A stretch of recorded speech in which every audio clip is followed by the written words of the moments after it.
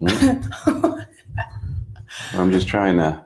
What's going on over there? Good morning. Happy Tuesday. Trying to put the. Are we doing the robot? No. Let's do that. No, I was trying to. I was always very bad at that. No, I was just trying to get the columns centered so it looks. I'm not quite sure that matters, Douglas.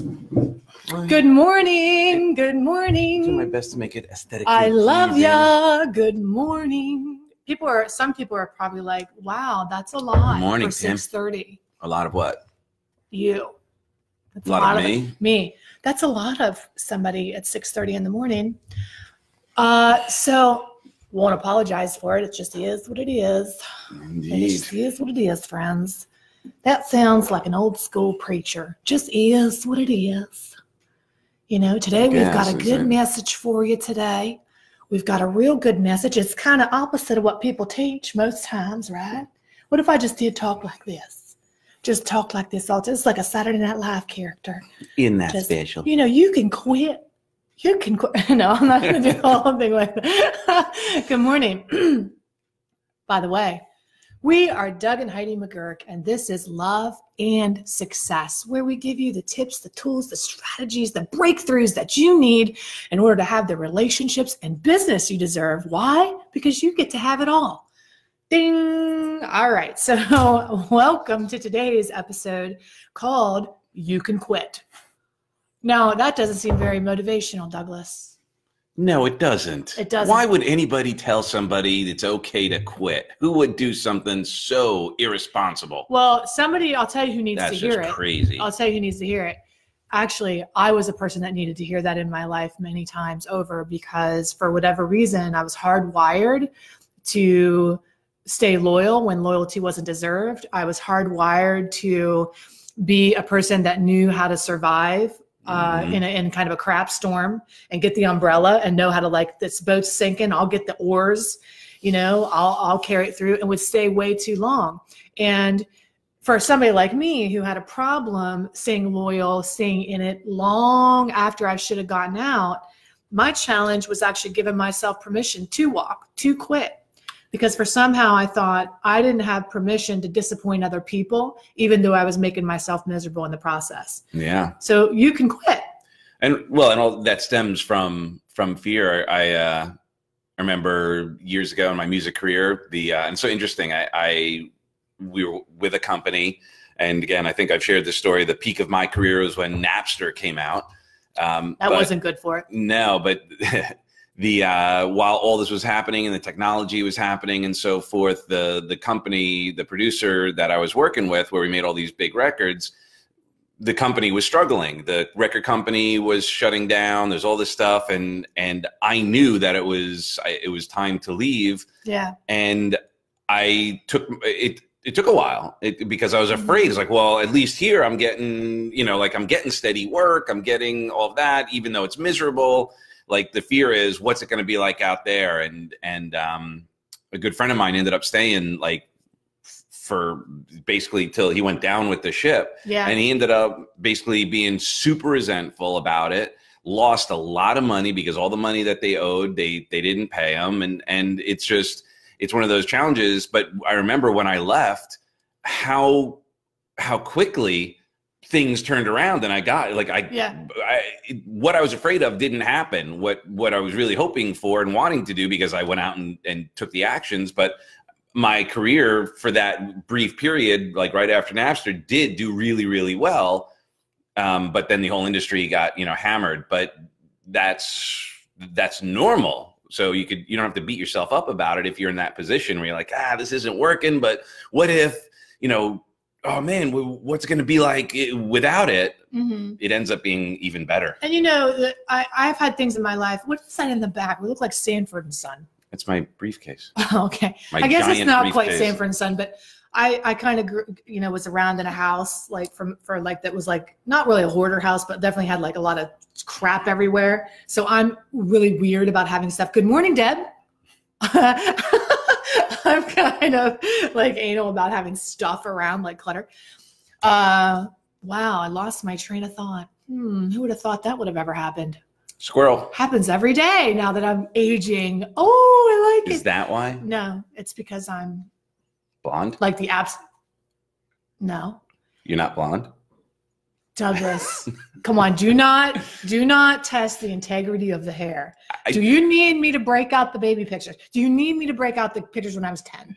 And then everybody goes, everybody was blonde when they were 10. Okay. Anyway. I wasn't. No, it's because I'm like the absent-minded professor. And the reason I'm so absent-minded is because I'm a genius and I only have rooms for so much stuff in there. And is that how genius works? Look at Einstein's desk. I never seen it. Me neither. But I imagine that it was probably pretty messy because of his. So anyway, the other thing is you can quit and you can quit by like not quitting totally, but just by pivoting. I'll tell you what I mean. Bless you, baby. I had a conversation with a client not too long ago that was having one strategy in her business. And she has like a thing she really wants to do, right? She wants to get her message out to the world. But she was doing it kind of like with everybody's strategy that we learn about, right? Well, social media is the thing today. And so she was in there and she was building it and really getting some traction and acquiring clients. And she was actually having results with it. So it wasn't a case of like, oh, I'm not seeing the results. I don't want to do this. It wasn't like perseverance needed to win there. It was more like, ooh, I hate this. There's nothing about this that I'm enjoying. It feels like a chore. I don't love it. I feel overwhelmed. It makes me anxious to think about it. And so does that mean that I say, oh, I don't want to be in business anymore? Or does that mean I say, well, let's think of a new way. Quit that, right? You have permission to quit that and do a new thing that is more suited for you. You know, lots of businesses are still being built offline, believe it or not. And a lot of my business is about referrals and knowing people. And we do this more as a service, right? More as a way to prime the pump. But yeah, for us to prime our pump too, to keep ourselves sharp. Yeah. Yeah, a lot. And so there's other things too. The other message is, you know, you don't have to, you can quit, you can quit, you can pivot, quit, right? Or the last thing is you don't have to, you can quit, but you don't have to do it like everybody else. So this reminds me of when I wanted to quit drinking.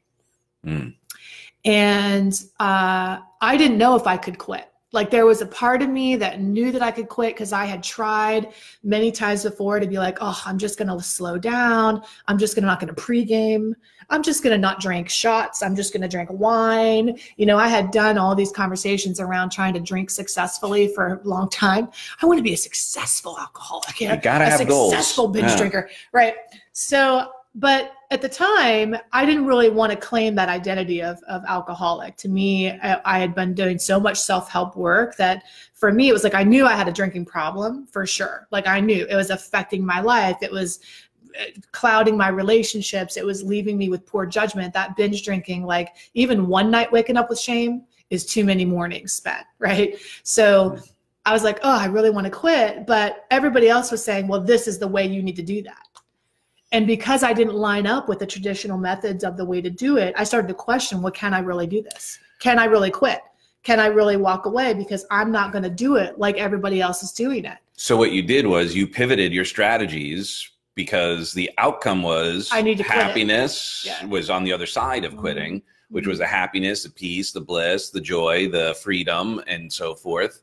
So you were shared by traditional methods, this is the way you do it, or this is the way other people have done it. And other people are really committed, Doug. They had said to me, if you don't do it this way, you're not going to do it.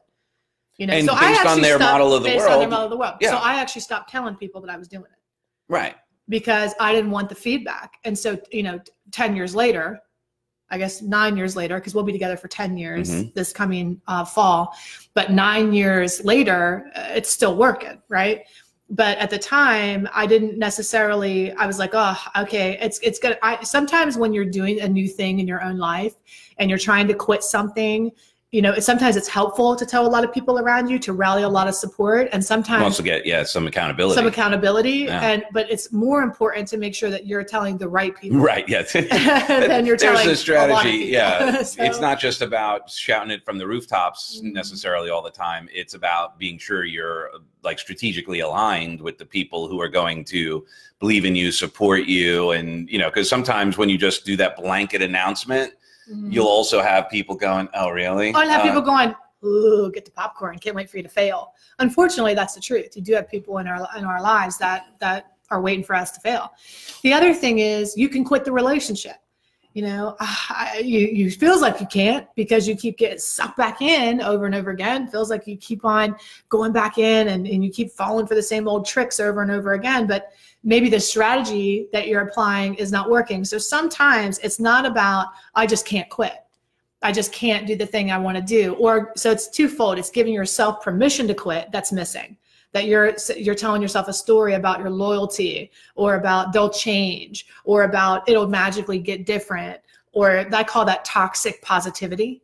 Well, it's really important that you have an outcome in mind, a goal in mind, that it's not just quitting because you can't handle whatever's going on exclusively. You have to know what's on the right. You need what's on the other side. That it's toxic. It's not working for you. The job environment, the relationship environment, the thing you're doing, the behavior is toxic, and you need to get out of that behavior. Then that's the reason to quit, right? That's the reason to throw in the towel.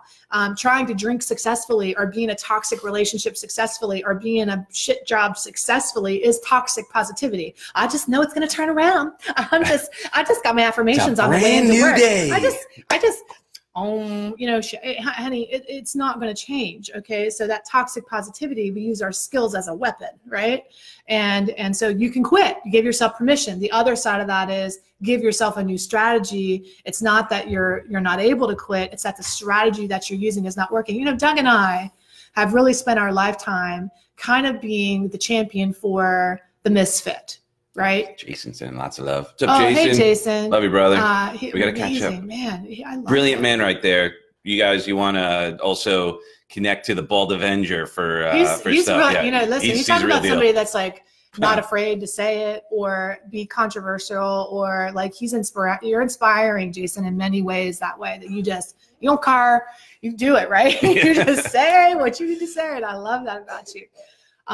But Doug and I have really dedicated our lives to kind of letting everybody find their own unique path in the world, their own way. Everybody has what's called their own Tao, right? T-A-O. The Tao Te Ching is about the way, and everybody has their own unique way, or Tao. And so the point is, when you line up your nature with the nature of the universe, that's when that magic happens, and you figure out what your unique path is and really live into it. This book, Under Construction, Navigating the Detours on the Road to Recovery, you can get it on Amazon still. It's Doug's first book, our first book in the series that we're doing.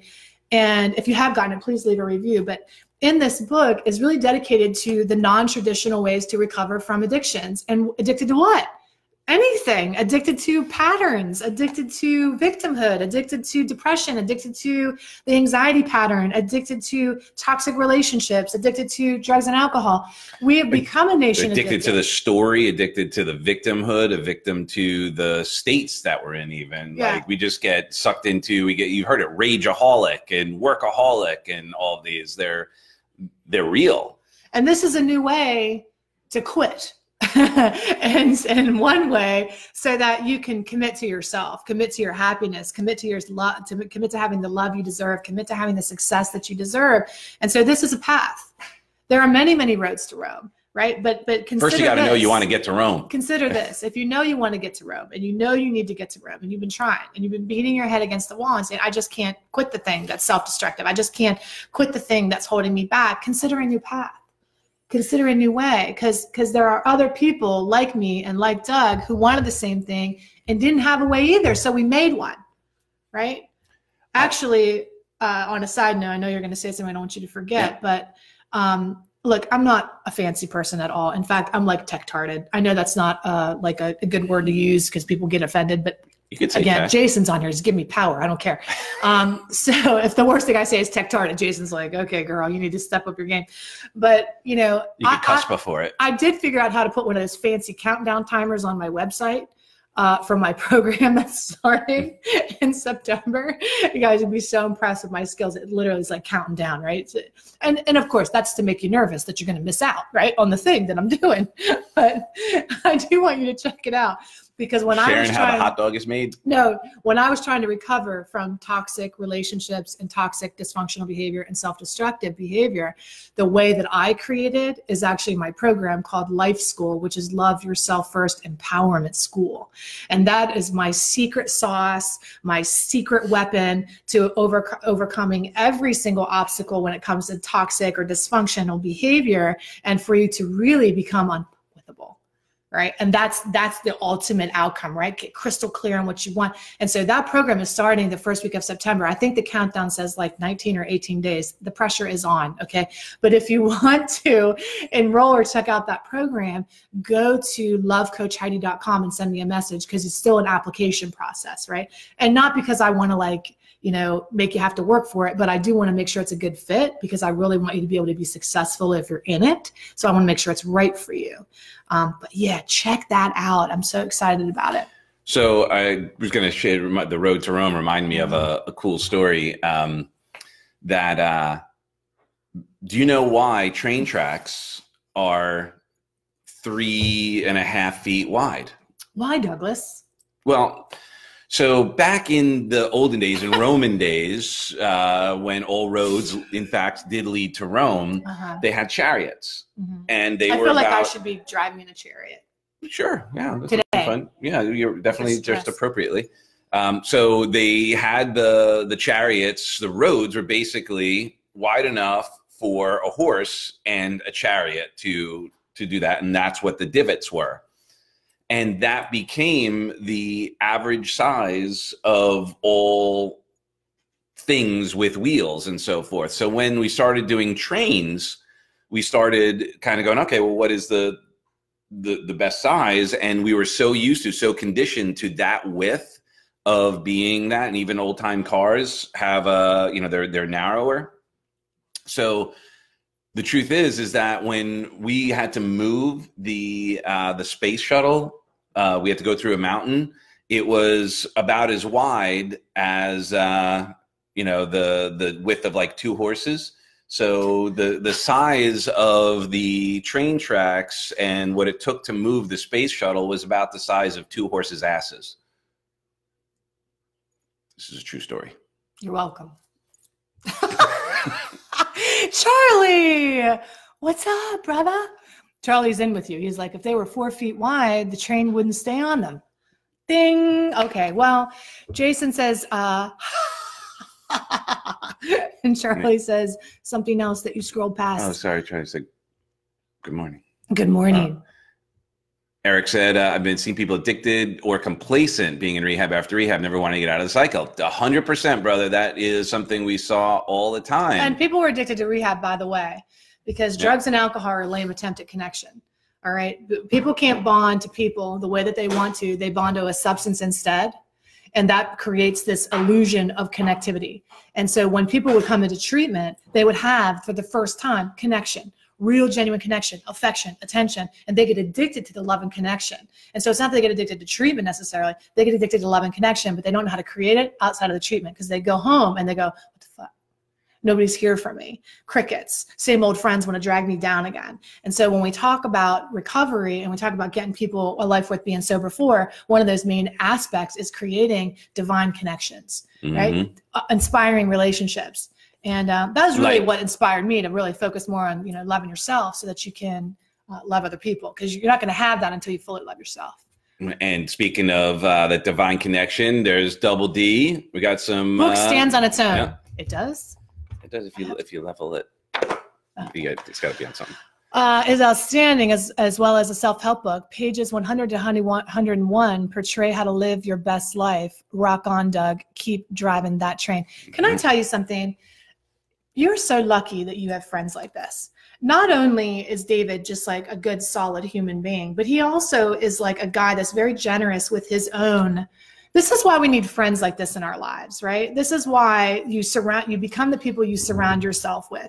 And David is a real estate genius and has been for decades. Okay. And when you met him, he poured his love and time into us, and has helped us build our real estate, has helped us go in properties and say, oh, that's a good one, that's a bad one. This is, and learn the real estate game that now you're really getting better and better and better at. And I just want to love you publicly, David, because I appreciate you, you know, coming alongside of our family and helping us and pouring love into us and your time and attention. And it's people like that that you become the people. So we're all a representation of that, coming here, pouring the love into you. And you're going to leave this live today, whoever you are that I'm talking to now, right? All of you.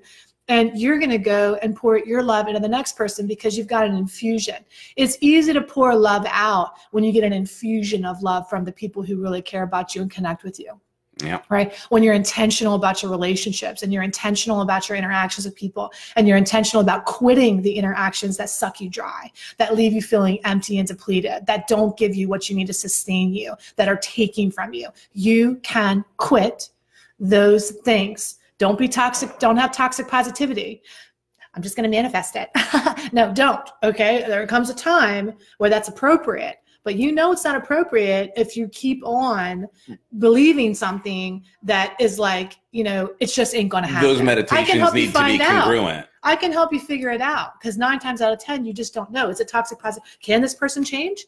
Am I delusional? Will this thing turn around? You need sometimes to have somebody come alongside you and help you know for sure. And it's that conscious choice of create the outcome, the kind of life you want to experience, what kind of rock star in your world are you going to be? Then consciously choose those people that you're going to up for success. Yeah, that are going to be around. And then when you're doing your meditations, when you're doing those things, you now have more energy, more infusion of that, so you can attract even more. Yeah. Now the challenge is sometimes doing that, starting that process when you are not surrounded by those people yet. What Heidi's sharing is quit the addiction to settling, to allowing yourself to be people pleasing, infused with that negativity and not toxic positivity, because you also have that. You'll also have the Pollyannas, which is definitely a better place to be in some sense. And you still need to be pragmatic on some level. Like, you know, you have to, you know, Tony uses the example, you know, if you want to see a sunset and you're headed east, you're going the wrong way. So you do have to be logical and pragmatic, and the magic lies in the faith behind it, the faith of well, that's a good place to go get Ellie today to say good morning. I don't know what she's going to do, guys. Probably bring in some toy and tell you about it. Indeed. This kids today is a 1970s goddess dress. I went through a phase where I was like addicted to these dresses, and I would get them on eBay. Aren't they cool? I think. And also, remember we got a few of those. I remember which ones at that thrift store in Chicago. I think in the 70s they used these as bridesmaid dresses back in the day, but I think it's cool. Hey, Ellie. Kids today. Good morning. Here comes Ellie. She wants to say good morning. Let's see real quickly. Dr. Barbie. Yep. Because she's already. And Justin left his company, big move, but he was unhappy, stayed, and it was the right move. Oh, who's this? Look at this. Who's that with you, Ellie? Hibachi. Hibachi? It's not Chewbacca? Baka. Or hibachi, Yeah. which is delicious. Do you want to say anything to your friends this morning? Come on, we love him. Okay. What does Chewbacca say?